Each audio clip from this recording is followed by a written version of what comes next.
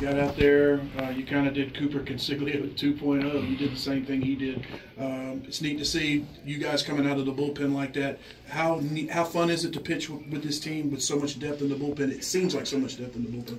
Yeah, it's really fun. You know, we trust everyone that we got. Whenever I hand the ball off to the next guy, or whoever comes in after me, or whoever I go in after, they know their role. Whether the starter's just trying to eat innings and get us deep into the games, and we turn over the pen. That's just kind of what we've been doing. We got the veterans starting and getting us deep into games, and we turn over the younger guys, and it's been working out pretty well. So I think we'll stick with that for now, and just see how it goes.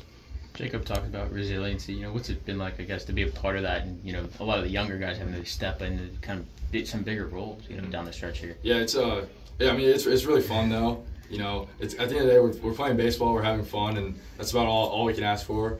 Division I baseball is pretty hard, so just going out there and just doing what we love is fun to do. Hey, you guys, it is hard, right? And I think that's the kind of part that's lost in what has been so special in what you and your freshman class have done.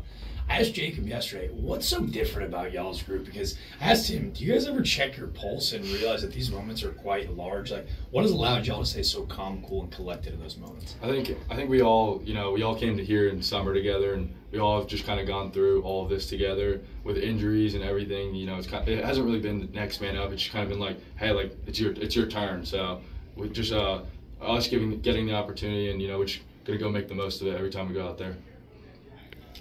Smith, you guys have a lockdown. Do you think you have one of the better back end guys in the league? Yeah, I really, when it's the 8th, 9th inning, and you see Duden or Smith coming in, I feel really confident. I know Coach does too, and I think it's helpful to have good closers back there, good back end guys. Does it let you kind of go free, knowing, okay, if this thing goes awry, if I burn out, I got another guy behind me that can do it? Yeah, I guess you could say that. I'm gonna go out there, and when they tell me like, hey, you're done, then just hopefully put us in a good spot to win the game, and that's what it was today. Where it was 6-6, and then we scored 3 in the 8th, which was big. Pennington had a super clutch hit, and then they told me like, hey, like we're gonna go to Smith here. I felt super confident knowing that like I did my job, and now it's Smith's starting to do his job.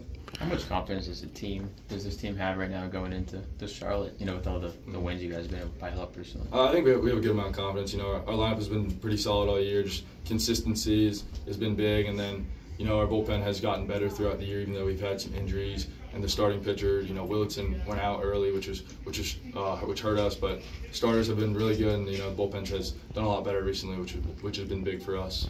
I mean, over the course of the series, Wake Forest is going to get their hits, but the bullpen and just the pitching overall really did a good job of stranding the Demon Deacons on base. I believe it was 9 for 49 they hit with runners on, 2 for 26. You held them 2 with runners in scoring position. How big is it especially when you're going to be facing just a good team just about every night going forward? How big is it to just be able to limit that damage and keep those opposing runners on base? Yeah, we've kind of treated every single one of these games like it's a postseason game. We say like treat this game like it's your last, and we're gonna take one game at a time and treat it like it's our last, and we're just gonna hopefully go out there and just do our job and win. Any more questions for Ryan? All right. Can I get a picture of him?